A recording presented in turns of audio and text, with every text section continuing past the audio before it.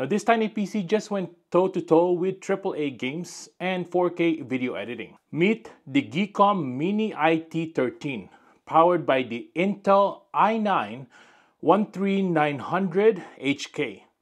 I tested it with Black Ops 6, Miles Morales, Cyberpunk 2077, and even the Path of Exile 2, without using eGPU at all.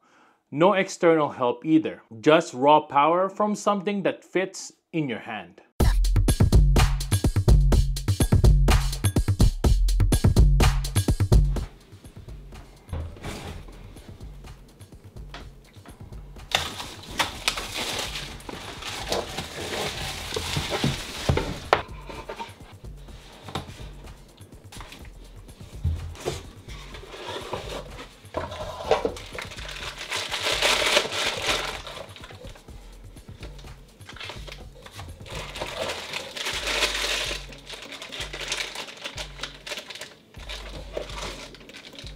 Now this is the Geekom IT13.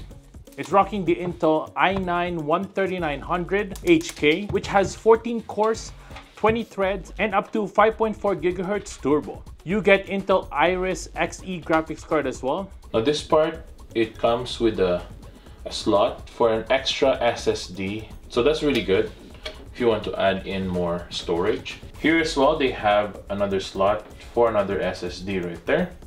Plus their 1 terabyte card right there. So if you want to swap that out for a larger one, you can as well. But the easiest route is to just add in your SSD. And then here we see the DDR4s. Up to 64 gigs of DDR4 RAM and dual M.2 SSD support with Wi-Fi 6E in a body barely bigger than a sandwich. One of these is 16 gigs. Put it back is to just do that and then press down. Same with this guy, and press down, and that's it. So it's nice that Geekom makes it available so that you can upgrade your storages. A few options there, really good. To put it back, you just need to show where the front is and press it down. There it is. Put this 4 screws back and that's it. It has 2 USB 4 ports so you can run an external GPU. It comes with 2 HDMI ports as well, so that you can use up to 4 displays with this. It also comes with a USB 3.2 Gen 2, USB 2.0, and a 2.5 GHz Ethernet slot. In the front, there's also another 2 USB 3.2 Gen 2 and a headphone jack. Now on paper, the i9 inside this thing punches hard.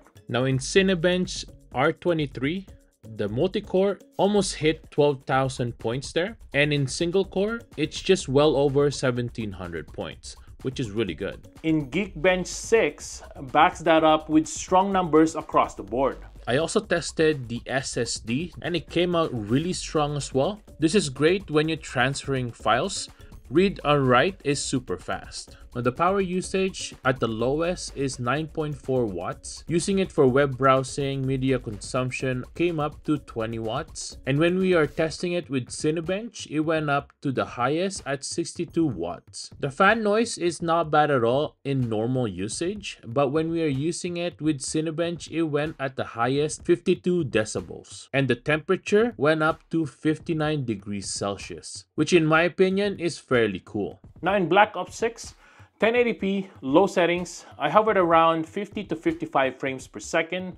The Iris Xe is clearly working overtime here, but it stayed playable. Not competitive level, but I actually played online with this and it's not bad at all. In Spider-Man Miles Morales, this one shocked me as well. In 1080p with FSR on, and low settings gave me a pretty stable 35 to 50 frames per second. Cutscenes dipped slightly, but web slinging, totally doable. Now Cyberpunk 2077, okay, let's be real. This is like a very heavy game to play, but at 1080p as well. Low settings here, I got 25 to 30 frames per second. It's playable in a pinch, but not ideal. And with integrated graphics, it actually did really well. Now in Path of Exile 2, this one ran the smoothest because it's CPU bound. 1080p on low settings gave me around 50 to 60 frames per second, though big spell effects dropped it to about 40 frames per second. Still a great experience in my opinion overall.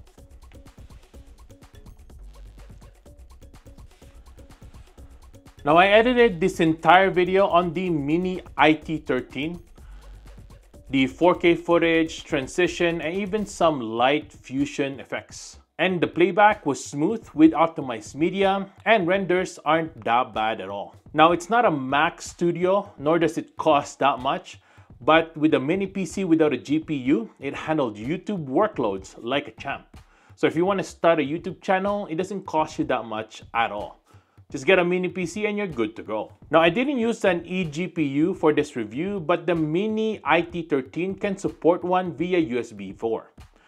So if you ever need more horsepower, for ray trace gaming or 3D work, you can plug in something like the brand new RTX 5080 and turn this into a stealth powerhouse. Now compare this to the Mac Mini M4, as you could see. The size difference is significant, where the Geekom is actually a lot smaller. There's the top of it, and then the physical sides are, as you could see, they're about the same slimness there, but because the feet as well kind of makes it so that they're about the same height. The Mac Mini M4, the SSDs are not swappable, the RAMs are not swappable, but the Geekom is fully customizable and upgradable even with the eGPU. This top plate, if you wanted to, fully customizable. You could take it off and put a custom plate on top, which is really nice. And to put it back is super easy. So here's the deal. The Mini IT13 with i9-13900HK is not just a media PC or a glorified Chromebook. It's a legit desktop replacement for the right kind of user. There's a bunch of pros here, as you could see. It's compact, clean design, surprisingly strong CPU performance. It can game even without a GPU. Excellent for editing and multitasking as well. The USB 4 and the eGPU support equals future-proof because you can always upgrade your GPU. Now some of the cons here is the Iris Xe, of course, still limited. The fan can get a little bit louder and full load, but it's not that bad. Gaming is playable as well, but not maxed out. So if you want to max that out, I would just suggest using an eGPU, which is compatible with it. So if you're a student, low-budget content creator, or a tech nerd who wants raw power in a portable box, this thing is wild, especially knowing you can add more power later on. Now for under $1,000, it's one of the most versatile PCs I've ever tested in this channel. Now let me know what you'd pair it with: a GPU, dual monitors, VR.